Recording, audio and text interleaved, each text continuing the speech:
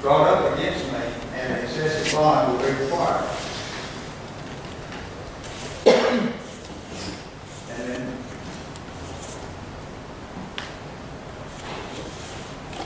they asked some questions. Yeah, that's how eager they are. Makes them really sort of come in. Of course, feel like I just got to know them. In other words, that's how ignorant they are. I think I just got to know them. But, and then Johnson continued to be quoting Butler. My bond is $500,000 for $500 fraud. By the way, the evidence of what he did, they're prosecuted. The Attorney General is. I don't know whether he did those charges or not. Maybe.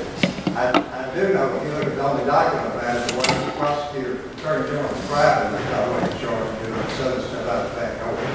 Some deal with a finance company, but anyway, it's a fraud charge. You can see he's got a $500 bond, and a $500 fraud, and you got a $500,000 bond. And now he's still leaving. This is Johnson quoting one Butler and Rick. I believe the AG's office is doing this on purpose. Now listen to this, to get information out of me that I just don't have. And that isn't fair. Now let me think about this. Here is a man in jail facing 100 years, according to them, in prison. And they're telling him, if you tell us something on Robert Smith, your charges are going to be dismissed. Listen to this. Think of the temptation.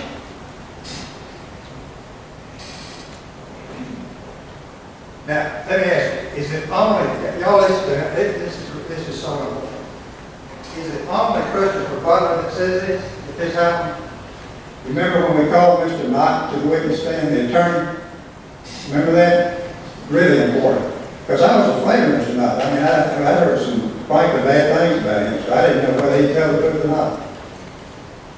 But they called him, and he said, yes, Beasley and Ucurian told me that I could get some consideration if they would give him something on Robert Smith. And I said, what consideration? And he said, a suspended sentence. In other words, suspended sentence means you're not serving any jail time, but you could be serving 100 years, but you give us something on Robert Smith. That's what Mr. Knott testified to. And another comment he made is, I just hate I got a dispute between the Attorney General and the District Attorney's Office. But then Mr. Beasley, you know, they say he was intimidating Mr. Beasley. You saw Mr. Beasley. Did you remember how he acted? Remember how he acted? Could Mr. Beasley be intimidated? Do you see how he acted on the witness stand? And then Mr. Beasley said, yes, I did say some consideration. And I said, well, was it a suspended sentence? Were you going to give Butler a suspended sentence if he could do something on Robert Smith? And he said, well, it might have been. I don't remember exactly. I might have said that. I don't remember exactly, but I might have said that. So here's a real disagreement I have with the Attorney General's office. To me, it doesn't make any difference if they're a certain judge or if they're Attorney General or whatever they are. If Mr. Butler has had a total life of crime, the Bible says your sins can be washed as white as snow. And if he says, I'm not fixing to lie about Smith, I'll just stay in jail, I think more of Mr. Butler than I do him, despite his record.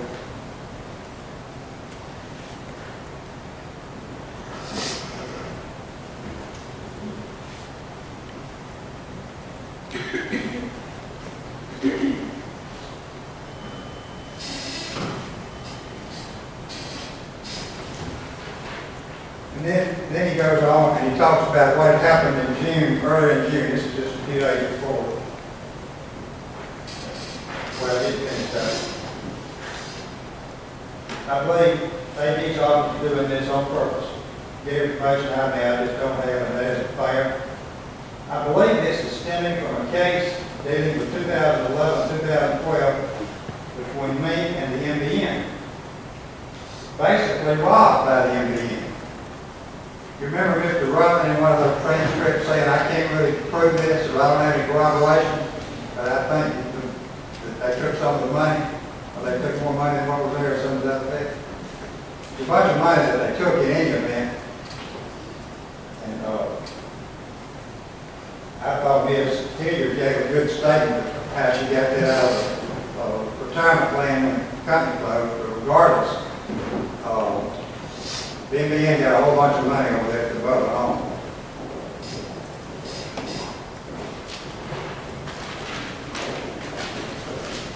And then it said, it talks about the other wheel and motion to dismiss.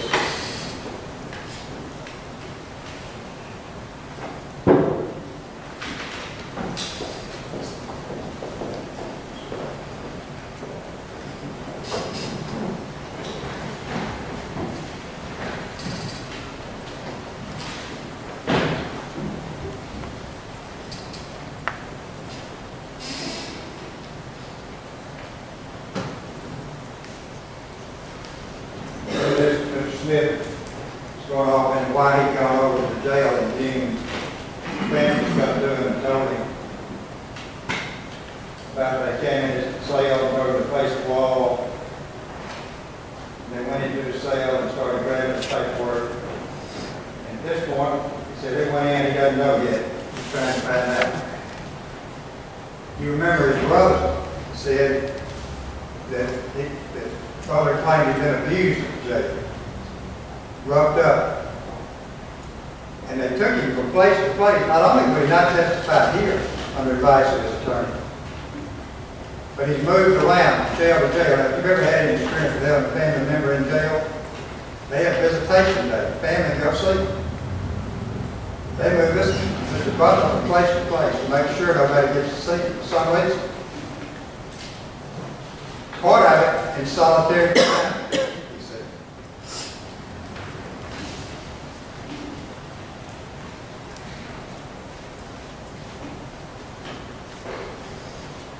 Mr. Smith, I know some of you may well be offended by this language, but Mr. Smith is the type of DA that he says he's going to find out. I don't give a damn who it is, in other words, he's going to find out who went into that jail cell.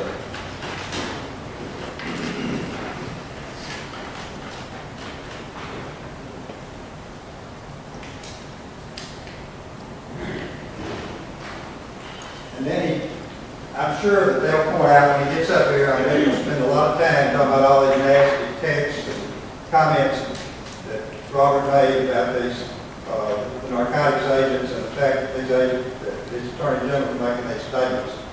But I want to bring your attention to something right here. This happens. He had these conversations in May and June.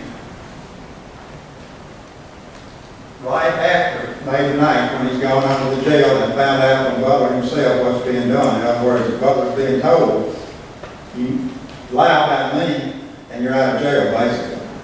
So he's upset when he starts talking about it. But remember this, remember the testimony of Mr. Reeves, John Reeves? Robert knew that he was personally interested in the case. You know, that he's the one that's really being victimized. And so he asked Mr. Reeves to come in and be a special prosecutor and take it to the grand jury. Remember that? That's what they should have done. If they're going to prosecute Butler, they got no business prosecuting Butler. They got a personal interest in it. As does Judge Will. I'll get to that in a minute. But Robert appointed, asked a special prosecutor, and he actually had his paper here with him where one of the other circuit judges had appointed him special prosecutor to look into corrupt type cases. So if there wasn't anything to these charges,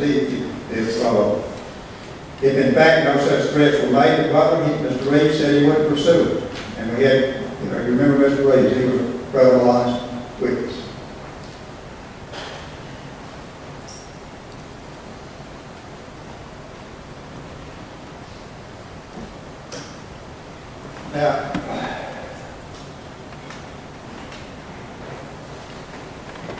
Now, y'all have any evidence? They made a bunch of statements about Robert made statements without evidence. What y'all have back there is a forfeiture hearing. It's one of the exhibits. It's a forfeiture hearing. Transcript of it's in evidence. It was held on 13th through the 15th of March 2013, also before the precinct. And this transcript is in evidence of what various people said. So I want to point this out to you. I'll show you the first page. So when y'all get back there, you'll know what I'm talking about. Just disregard my handwritten notes up there. State of Mississippi, you on narcotics versus $100,000, they're done. It's settled. It's forfeit, you all state treasurer. I want to show you some pages from it. You know, he just made a big deal that Robert didn't know the tape was tampered with. This is from Travis Turner. This is on page 228. Mr. Turner put that together in. And he said, based on your experience working with this piece of equipment, installing it and servicing, what would be the cause of not being able to work with proper cord now being supplied? Answer, that it was tampered with in some sort of form. Now, I want to tell y'all something when you look at this transcript, or when you look at it. You will find that he was very effectively cross-examined. One of the main points he made is this could have been accidental. In other words, they could have put in the wrong power cord. And he may point out to you, it is later in the transcript where Turner seems to retract that and said, well, I don't know, I'm not sure. But he did say at one point it's been tampered with.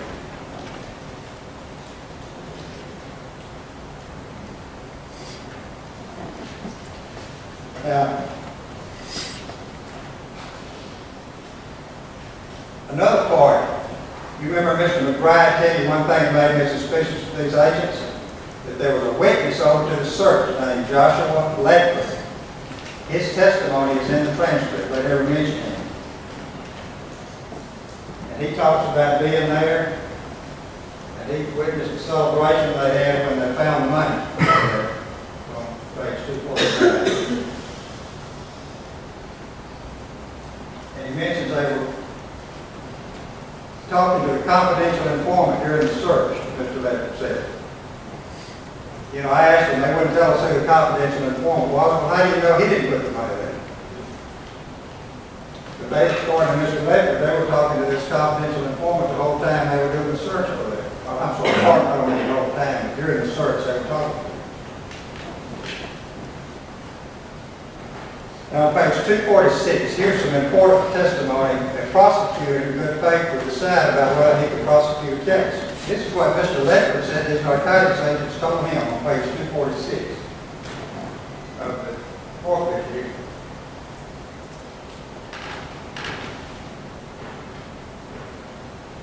They were pretty much telling me that I know this. And this is this. We're going to take your daughter away. He's come up there with his daughter to exchange birthday presents. And these narcs are telling this man they'll take his child. That's a killing offense, his child. They will take his child if you don't tell us this, that, or the other. And Mr. Ledford telling him, I don't know anything, I just came over here to exchange presents for my child.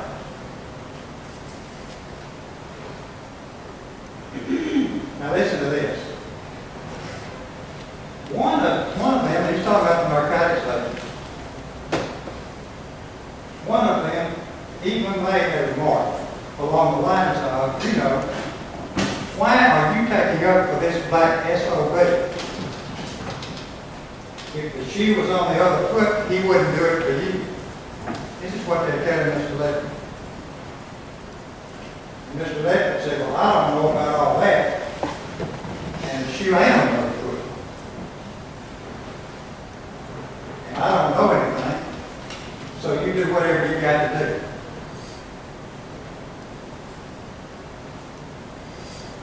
And he talks about seeing the dog. Well, that was important to me. They'd already hit the dog. They found the dog. Why did they bring the dogs in if it was a legitimate search? Except that they were going to try to let the dog find the dog so they could say, well, the drug dog found it. Of course, he didn't do it. It didn't work. He said he saw the dog. And they accused him. They said, why is the dog hitting on your vehicle? And he says, well, there was nothing there. It was just harassment.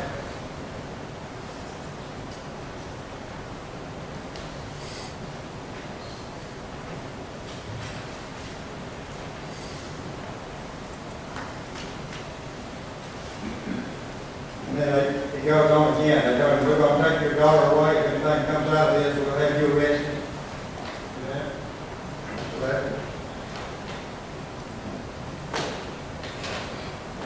and all he's doing is going over to pick up a birthday gift for his daughter.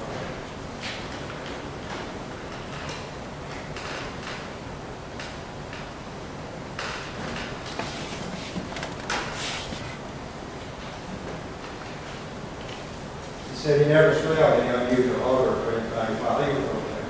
They said they smelled strong marijuana all over the house.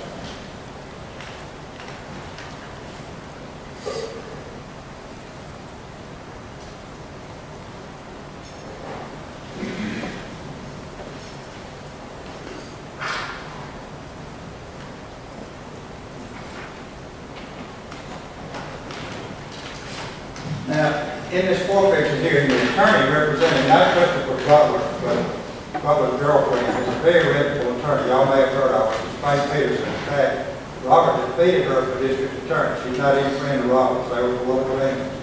But now she's representing the girlfriend. And she's a legitimate, honest, she's a former district attorney. And this is what she said. She's talking about taking the camera down later on page 258.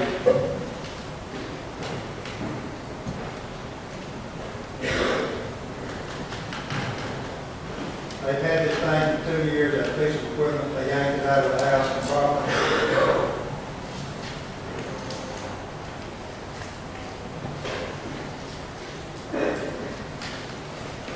I don't know what they've done to it.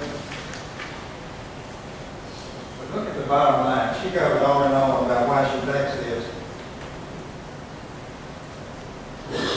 She says, this is her conclusion. They planted those drugs in their home.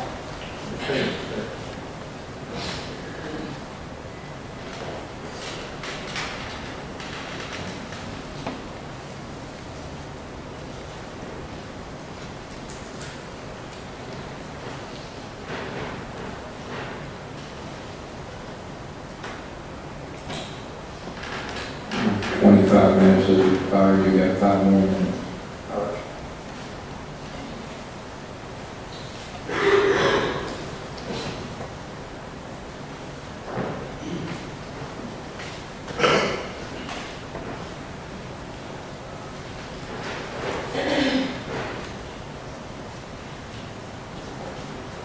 I want to just put in a nutshell.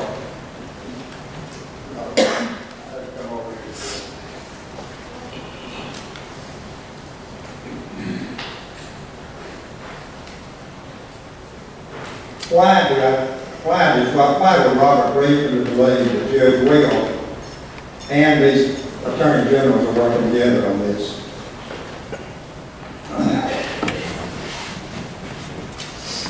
Robert was arrested on June 22nd. What was supposed to happen on June 22nd? Remember, there were a couple of things that were going to happen. Mr. McBride was going to present to the grand jury the evidence he knew at that point about why the drugs, why he was suspicious about whether the drugs were planted. That was going to happen that day.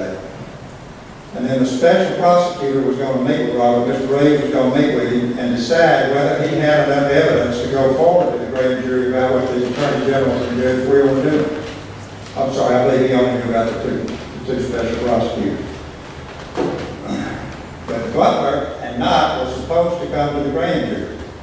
And they were supposed to appear about what they knew, because Knott would know about what promises were made, and Butler would know. And so the Attorney General, this is a motion he filed,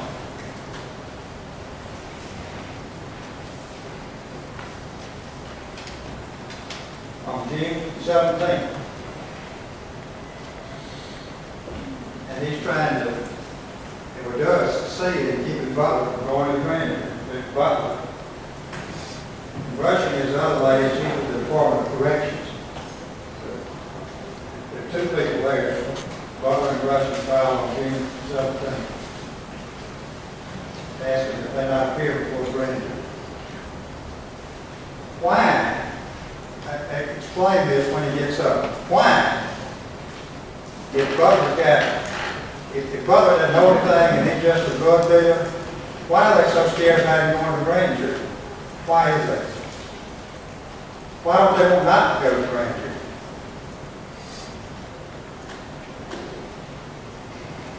Robert was arrested on June 22nd. Remember that? The next day, June the 23rd, this is a detailed order that Judge Wells entered. He didn't, in my opinion, you read it, you decide for yourself. But it's plain good common sense and say, do I think Judge Wells just found out on June 22nd Robert Smith had been arrested, so I entered this order the next day? It's very well written. It's very good grammar. It's very thoroughly done. He talks about these various sealed hearings he's had, hearings where none of the public can know what's going on. And he goes on and on about how Robert Robert is.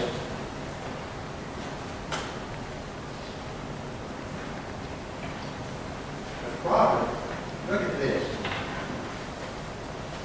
To understand this, Judge Will finds, if necessary, under these extra circumstances, to disqualify the district attorney for participation and knowledge in the grand jury process.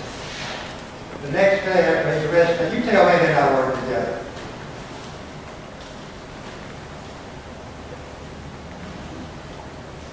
And you tell me why does he not want Robert going to the grand jury?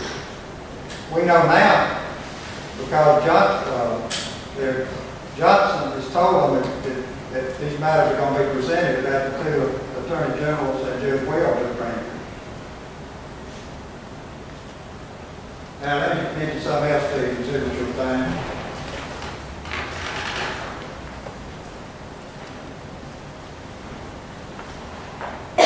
Big long exhibit. It says 73. I'm not going to talk to you about it, but you look over, start around page 9, it's hearing before Judge Roberts.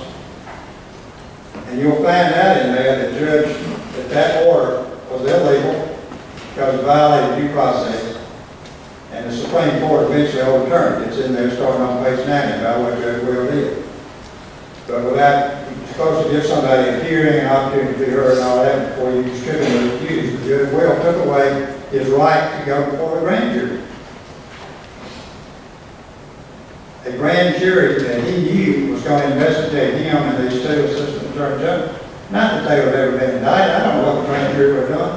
And Mr. Reed sounds like an honest person to me. If he thought they didn't do anything wrong, that would have been the end of it. But he entered that order to keep Robert from going to the grand jury, to keep him from doing the job that the voters elected to do. 30 minutes has expired. You're now in your second 30 minutes. You may continue. Did we take a break? Yes, sir. Absolutely. Ladies and gentlemen, we'll take a